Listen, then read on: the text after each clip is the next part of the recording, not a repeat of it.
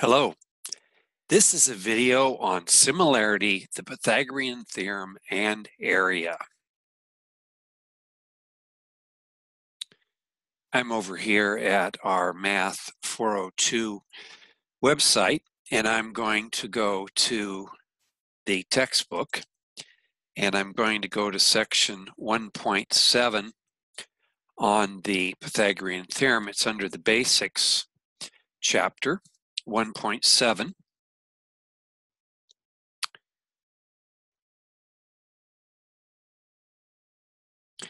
Here we are at section 1.7.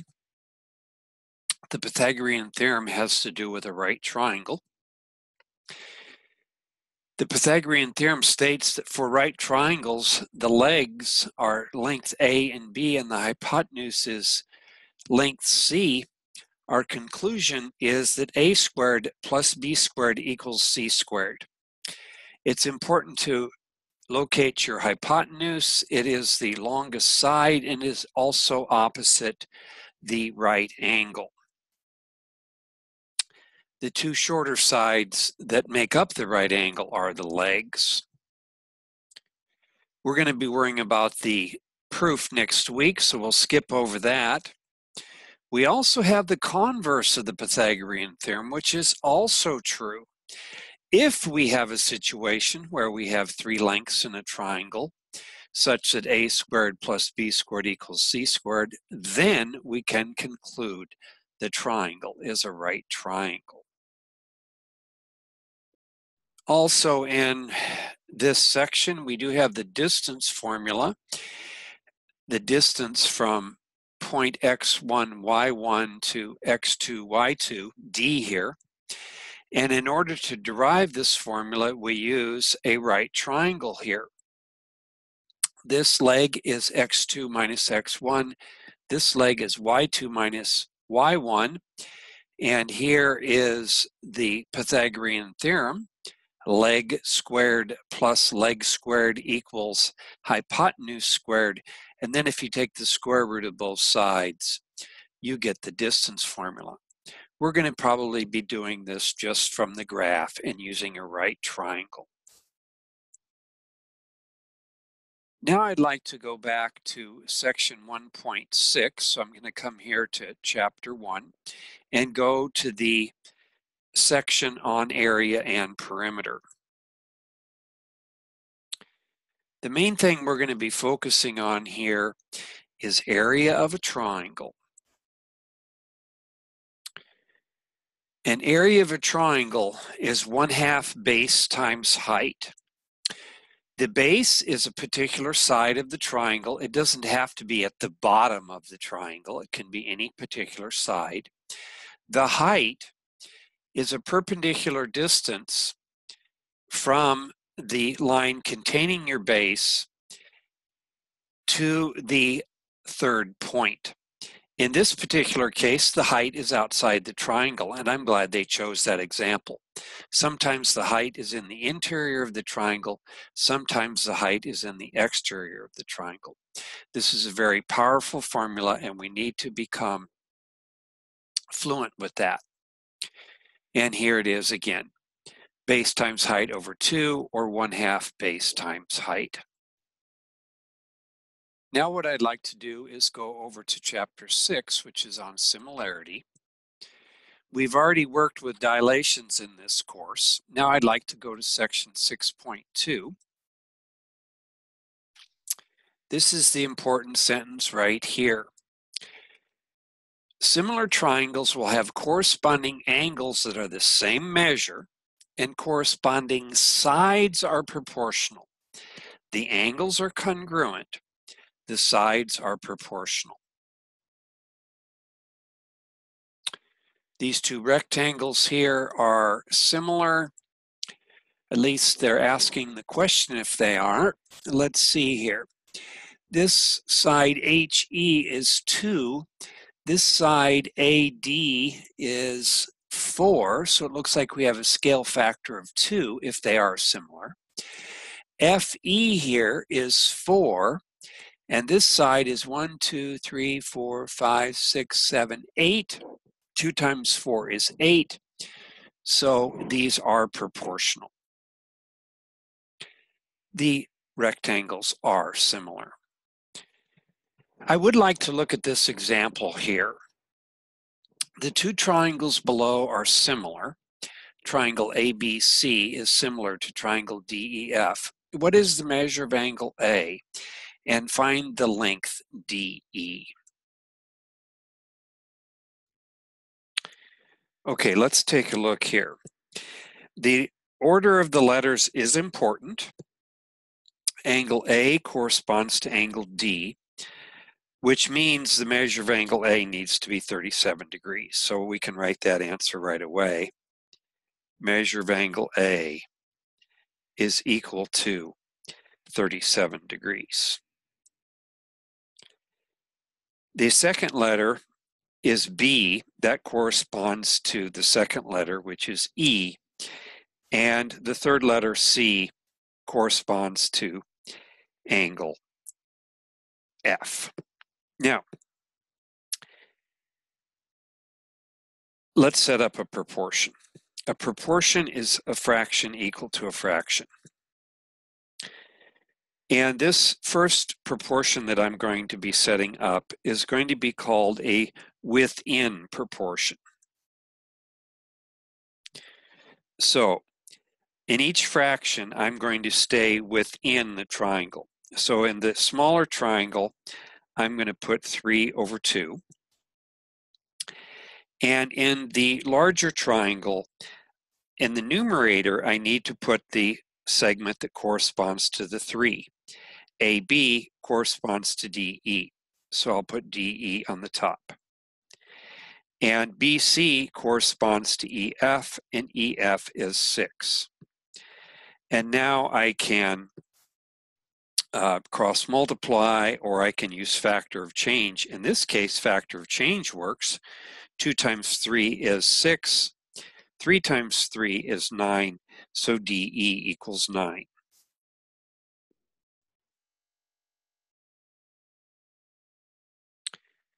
Next thing I'd like to do is go to the AA similarity. As we saw, if two triangles are similar, it means that all the corresponding angle pairs are congruent and all the corresponding sides are proportional. However, we have a shortcut. In order to be sure that two triangles are similar, you do not necessarily need to have all that information. We can use the AA criterion, which is the angle-angle criterion, which states the AA criterion for a triangle similarity states that if two triangles have two pair of congruent angles, then the triangles are similar. This is a very easy to use property. Of course, if two of the angles are congruent to two of the angles, the third angle will be congruent because they both add up to 180. AAA would be redundant. Okay, I would like to give you just a little bit more theory, so I'd like you to take out the week 9 note-taking sheet. And we need to talk about two triangles that are called the special triangles. The 30, 60, 90-degree triangle, and also the 45, 45, 90-degree triangle. These triangles are very pervasive and show up in many problem-solving situations. It is also very useful because we're learning about proportional reasoning. So let's take a look at our first triangle ABC. This is an equilateral triangle, so the three angles are 60 degrees each. If I drop a perpendicular from C, I form two congruent triangles. So I have an altitude down the middle forming two congruent triangles. And now I'm going to just look at one of them. I'm going to look at triangle BCD. And this is a 30, 60, 90-degree triangle. One of the things you want to do when you're working with these triangles is to visualize what's going on. We have a large acute angle, which is 60, and we have a small pointy angle, which is 30. You want to identify those. Opposite the small angle will be the small leg, and opposite the 60-degree angle will be the large leg. You want to keep these straight. Now, for the sake of discussion, let's say that all the sides of the equilateral triangle are 2x, which means our hypotenuse over here, BC, is 2x. Now, what is the length of BD? Yes, the length of BD is x. Now, if we apply the Pythagorean theorem to find CD, we get the following equation. X squared plus CD squared equals 2x quantity squared. If you can pause the video and be one step ahead of the professor, that's always a great thing. 2x times 2x is 4x squared. Subtracting x squared from both sides, I get 3x squared on the right side, and now I'm going to take square root. So CD is equal to the square root of 3x squared. And then if I take the square root of 3 times the square root of x squared, the square root of 3 doesn't simplify, but the square root of x squared is x, so that gives me my answer. CD is equal to x times the square root of 3. This relationship is very important. To go from the hypotenuse to the short leg, you divide by 2. To go from the short leg to the long leg, you multiply by root 3. Now I'd like to get a different color and go the other direction. Let's say we started with the long leg. Let's maybe call it L for long leg. In purple. What would the reverse process be of multiplying by root 3? The reverse process of multiplying by root 3 is dividing by root 3. So the short leg now is L divided by root 3. Then to get from the short leg to the hypotenuse, we double, and so we get 2L divided by root 3. We need to be able to go from any side to the other sides. This is a useful thing to be able to do to reverse a process in mathematics. Now I would like to move down to the 45, 45, 90 triangle. In this particular case, it is an isosceles right triangle. The three angles add to 180. One of them is 90, which leaves 90 degrees divided by 2 is 45. In this case, we have x and x, so I have x squared plus x squared equals ts squared, which means 2x squared equals ts squared, and then if I take the square root of both sides, I get x times the square root of 2. What this means is to go from a leg of a 45, 45, 90 triangle to the hypotenuse, you multiply by root 2. And you might think about what that means numerically. The square root of 2, you can check it on a calculator, is about 1.4. So the hypotenuse is about 1.4, a little less than 1.5 times as long as a leg. Similarly, we need to be able to go in the reverse direction. Let's say our hypotenuse was h. What would the leg be? The leg would be h divided by root 2, because the inverse process of multiplying by root 2 is dividing by root 2. Once again, in mathematics, we need to be able to do things forwards and backwards. Okay, I think this is enough theory. Now let's get into some examples. So let's take out our example sheet. So our first example, we have a right triangle with one leg of 6, one leg of 8, and the hypotenuse is unknown. Now, you have to be careful that you take a look at your given information and don't assume something that isn't true. This one might look like it's a 30, 60, 90 triangle, but it does not say that it's a 30, 60, 90 triangle, and so therefore you cannot assume that. In fact, you might ask yourself if it is or is not. So, as usual, if you can be one step ahead of the professor on the Pythagorean theorem, I encourage you to do that. So let's plug into the Pythagorean theorem to find x. When writing down the Pythagorean theorem, it's very important that the letter that's by itself squared is the hypotenuse. The most common mistake here is to randomly put the numbers in. So 6 squared plus 8 squared equals x squared. X squared equals 100, and that means when we take the square root of both sides, this one's going to come out even, and we get 10. Not all problems come out even, but it's kind of nice when the first one does. This is a multiple of everybody's favorite Pythagorean triple, the 3, 4, 5. Now let's go to example 2. This time, our unknown side happens to be a leg.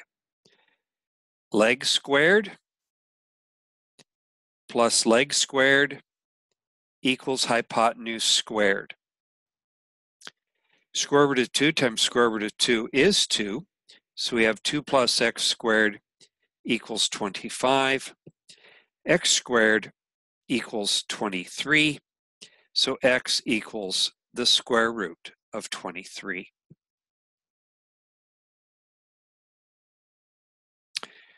Okay, we're going to find the distance between 2 points in the coordinate plane next, and we're going to kind of do this the old-fashioned way with the Pythagorean theorem.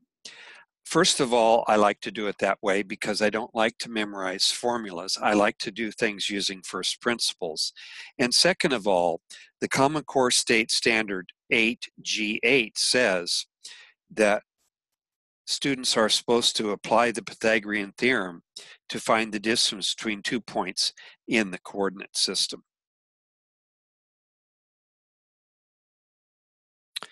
So let's graph our points. 3, -1 means we come to the right 3 and down 1. This is my first point. And 6, 4 is going to be 6 to the right and up 4.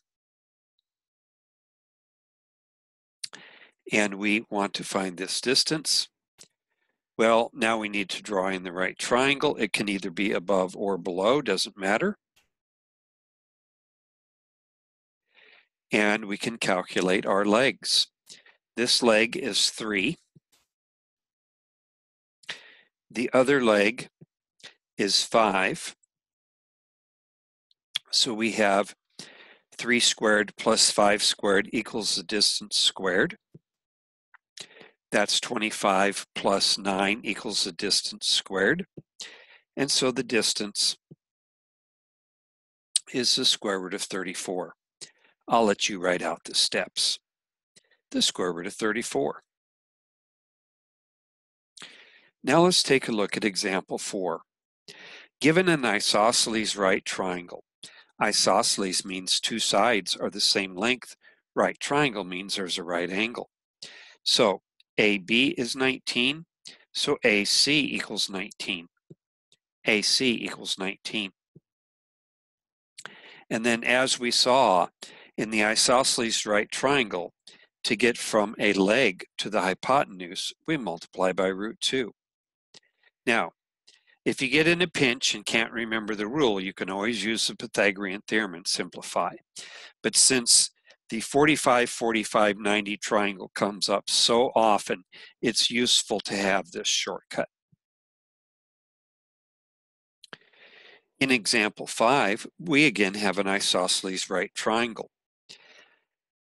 We're supposed to find the legs. Yes, it's going to be 17 divided by root 2. 17 divided by root 2. Now, That may be sufficient to leave the answer that way. It may be sufficient to run it into a calculator. Or if we multiply by root 2 over root 2, this rationalizes the denominator. We get 17 root 2 over 2. Rationalizing the denominator means making the denominator rational.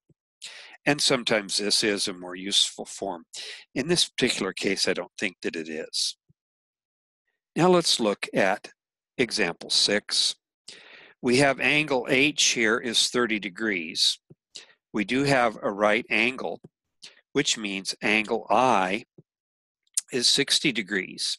You need to visualize and see which is your short leg, which is your long leg, and which is your hypotenuse.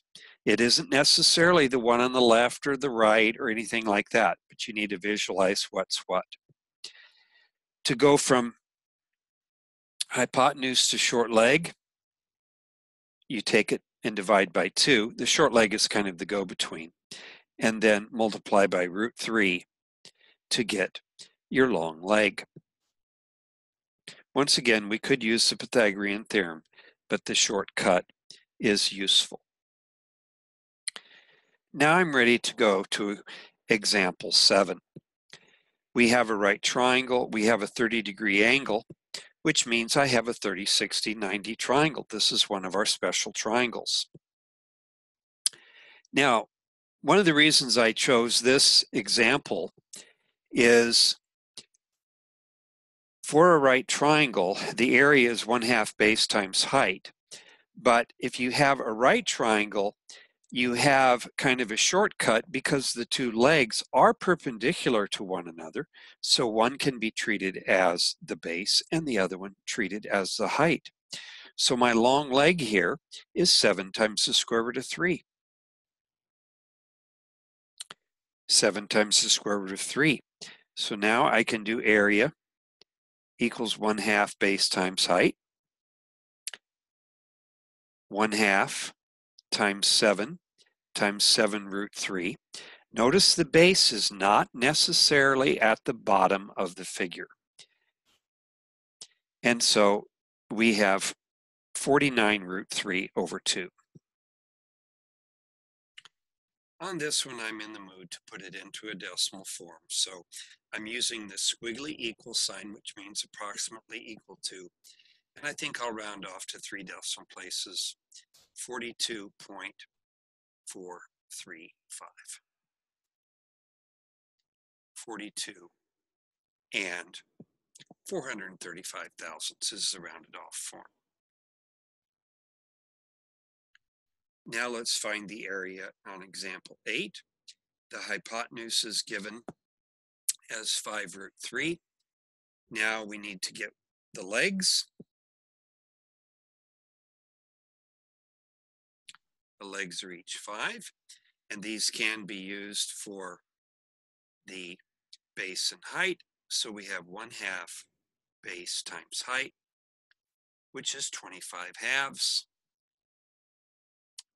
or 12 and 1/2. Now, this week we're just going to be doing exercises. We won't have any units, but for most problems we should have units and distances, but that's not our focus this week. Now let's take a look at example 9. Okay, this is going to be an example of similar triangles. I have 2 parallel lines here. Let's go ahead and label some of these other points so that we can talk about them here. Segment DE is parallel to segment BC. We also have some distances there. And so what this means is this angle is a corresponding angle to this angle. So those are congruent. If I take a look at the small triangle, I have triangle ABC. And if you look at the big triangle, AED, this angle here at A is actually in both triangles. It's congruent to itself by the reflexive property of congruence. So triangle ABC is similar to triangle AED. Now we're going to be setting up our proportion. And I think I'm going to do this two ways, with a within proportion and a between proportion. So with the within proportion, I'm going to be staying inside the triangle. So in the small triangle ABC, I have 3 over AB. In the large triangle, I have 8 over 10, which means 8AB equals 30. AB is equal to 30 over 8, and we could simplify that if we wanted to. Now let's take a look at the between proportion. In the between proportion, I'm going to put the corresponding sides from 2 different triangles in the same fraction. So I can do 3 over 8, which are the corresponding sides. And on the other side, I would have AB over 10. If you're going to go from small triangle to big triangle on the left side of the equal sign, you need to go from small triangle to big triangle on the right-hand side. Once again, if we cross multiply, we get 8. AB equals 30. And again, AB is, of course, the same answer, 30 over 8. When you're working with your students, you might decide if you have a preference for within proportions or between proportions. I think you should give students options. However, there might be one that's preferred. Now we're ready to look at example 10. This has potential for a common mistake. When we're working with similar triangles and setting up our proportions, the items in the proportion, the numbers in the proportion, needs to be lengths of sides of triangles. 5 is not the length of a side of a triangle, so 5 should not be put into the proportion. You need to calculate the length of the side of the triangle, and the length of the side of this triangle is 8. So now we're ready to set up the proportion. X over 3 equals 7 over 8. If I cross multiply, I get 8x equals 21. So x is equal to 21/8. It might be tempting to do the Pythagorean theorem on this, and the Pythagorean theorem would be valid on this problem, and we could even figure out all the unknown distances here. However, the question was to find x, so I think I'm going to stop there. Our final example has to do with a right triangle with an altitude drop to the hypotenuse, and we're supposed to find the area. So you might take a look at this and see if you can think of a strategy for finding the area. Pause the video as necessary.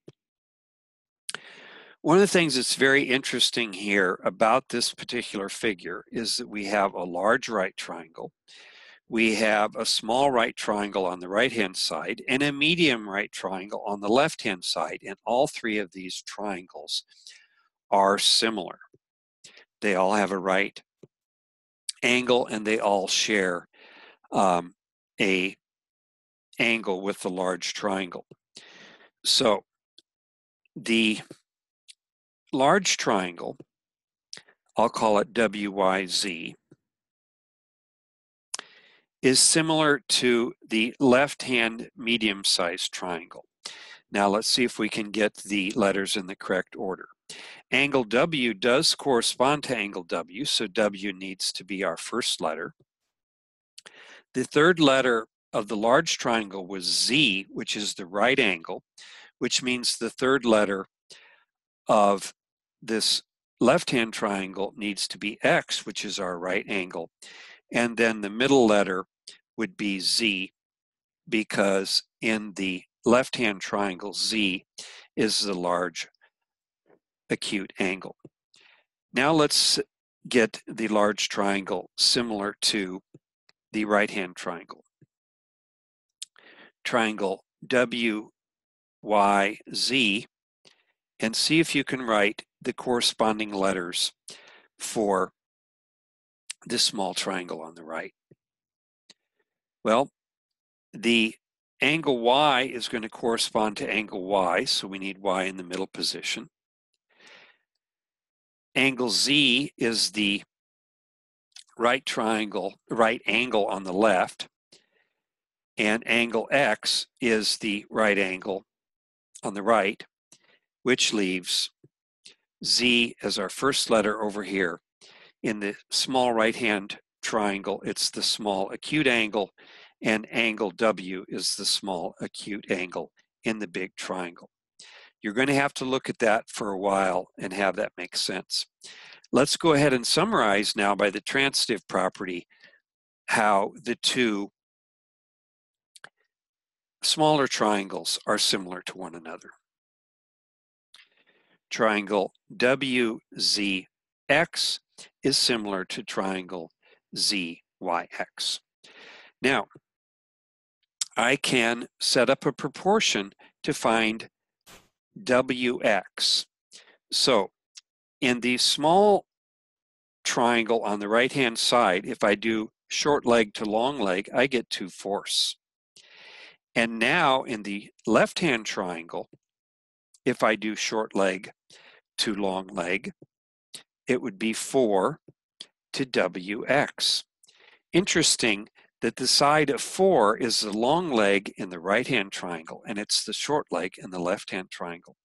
If I cross multiply, I get 2WX equals 16. So that means that WX is equal to 8. This is 8. And so now I do have enough information to do 1/2 base times height. Area is equal to 1/2 base times height. The base is 10. The height is 4. Half of 10 is 5, so my area is 20. Notice here that when we take 1/2 base times height, we're not doing distributive property.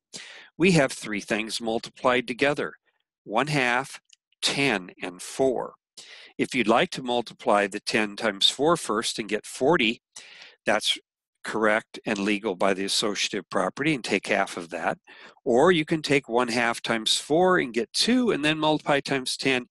You can multiply them in any order, because multiplication of three objects is associative and commutative. I hope this video has been helpful. Have a great day.